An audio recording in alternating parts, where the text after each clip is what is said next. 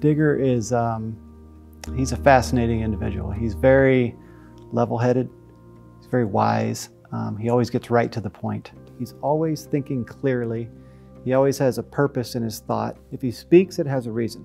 The American Junior Golf Association is unquestionably the finest junior golf association anywhere in the world. And Digger is the guy that had the vision for that to come about. It started when his daughter played many years ago. And he thought, I think then, that there was a bigger opportunity here. It just needed vision and leadership, and he stepped in and provided both. Without the HAGA 25 years ago, creating the first all-girls national field, I don't think girls would have had the kickstart that they got at the time.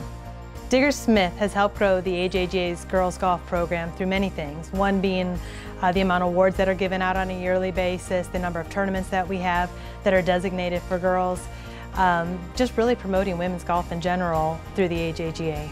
Girls golf especially, at a local level, was kind of secondary to boys golf, and I just felt that this is an area in which it was a huge opportunity. The impact has been what you see on TV every weekend. Every single one of those girls and every single one of those guys pretty much have come from the HAGA. Any girl that was able to play in the HAGA was certainly able to get a scholarship to get an education. Looking back, way back then, and looking at it now, it's hard to imagine the difference in what it's become. From an organization standpoint, I mean, he was the one that said we needed a board of directors to kind of govern and set the stage for everything. I have so much respect for Digger, and what he brings to the association is so meaningful. That's the most important thing. Everyone talks about his history in the past.